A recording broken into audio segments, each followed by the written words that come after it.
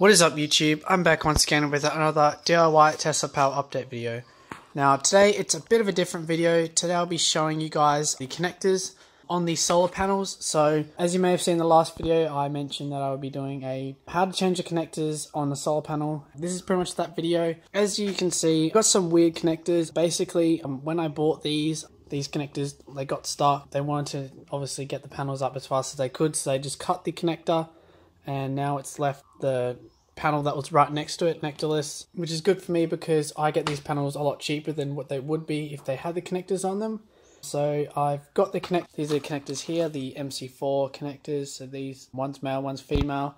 And then we got the parts that actually go on the end of the wire. I'm going to crimp and solder those on so they don't break. There's two different versions. There's that one and then there's the other end. So you got to make sure you get those on the right lead. One's negative and one's positive. So that's that.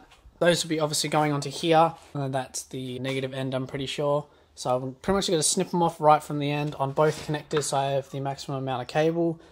And I'm going to obviously strip the ends of this, crimp it on, solder it, and hopefully get a reading from it. Hopefully it also stays intact and doesn't break over time. But yeah, so pretty much first I'm just going to cut the zip tie because we're not going to need that anymore. So just remove that.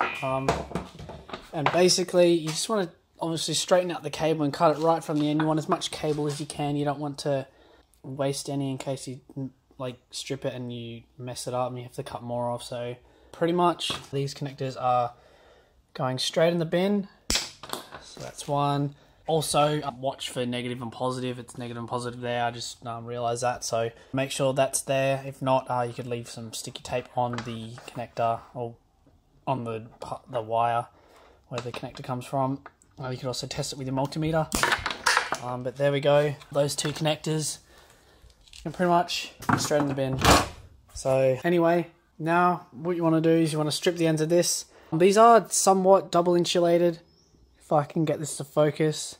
These are somewhat double insulated. So you got to obviously get through the black coating, and then there's like a white coating around the wire. So you can use wire strippers or anything like that. I'm going to use those same pretty much pliers to get it off. So you pretty much just work your way around and then it should pretty much just slide off. So I'm going to do that now. I'm going to set the camera down and yeah. So I'm back and I, off camera, have stripped both of the connectors now. Put this over as well. Basically now, pretty much want to tin both the ends of the wire, and then I'm going to trim this down and pretty much put it straight into the right connector. And yeah. Okay, now so with your solder, you're going to want to tin the end. Try and tin the end of this. You can see the solder's flowing on. I might be able to zoom in a bit, but the solder is flowing on. And you just keep applying a bit more, heating the cable up further, and just going along like that. But you can see doesn't fully have coverage, but we're pretty much going to cut that off anyway. So we'll do that now. So pretty much where it hasn't got coverage, this is probably the length you want. Just cut that. And there we go, that's the cable there. I'm going to do the same on the other, and then I will show you guys how to put the connector on the end of this open piece of wire. Okay, so now I've soldered and trimmed both ends now, so now the connectors are going to go straight on. As I've already said, this one onto the positive, and then the bullet looking one will go onto the negative, and I can't find it right now, but I'm going to do that. So the camera's going to go down, and yeah. Okay, so now it's time to put the connector on. So this one's going to go into the positive. Multiple ways you could do this. You could just crimp this on and leave it like that, but I don't really like crimp connections. So I'm going to crimp and solder.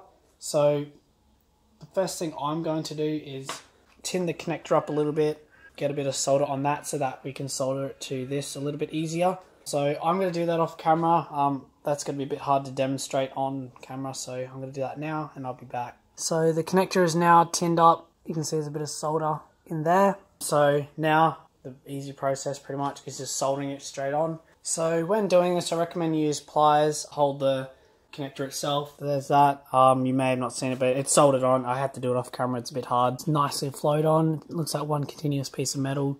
There's a bit there with the wire, but that's fine.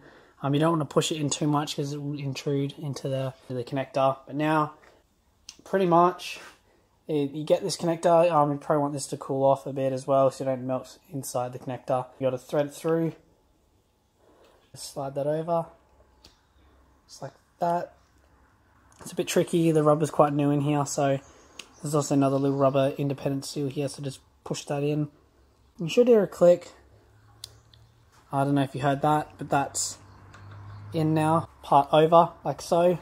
Pretty much just tighten it down nice and tight so the seal gets a good seal, I guess, over cable. Nice and tight like that. And that is pretty much the positive end installed. It looks nice. It's not coming out at all, so that's obviously good. I'm going to do the next one off camera, and then I'll show you the final product. So that's pretty much it in terms of installing seals. They fit together nicely. Further tighten these screws up, connect like that.